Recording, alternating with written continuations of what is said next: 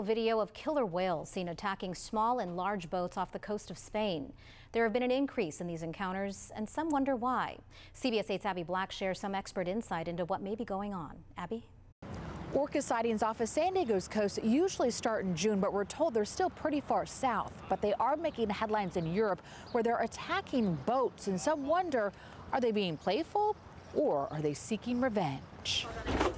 Yeah, oh my God. Dramatic video of an orca slamming into a 66-foot sailboat off of Spain's southern coast. The force of the whale damaged the hull. This won't help anymore. Crews had to pump water off the boat.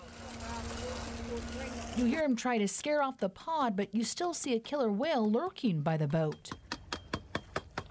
This is part of a wave of orca attacks on small boats and yachts in the Strait of Gibraltar.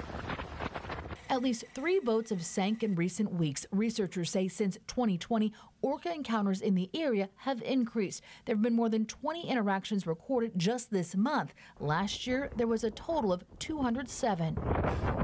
Another video of a killer whale ripping off 2 rudders and then seen swimming with it in their mouth. We didn't even see them coming. The whole thing lasted maybe 10-15 minutes.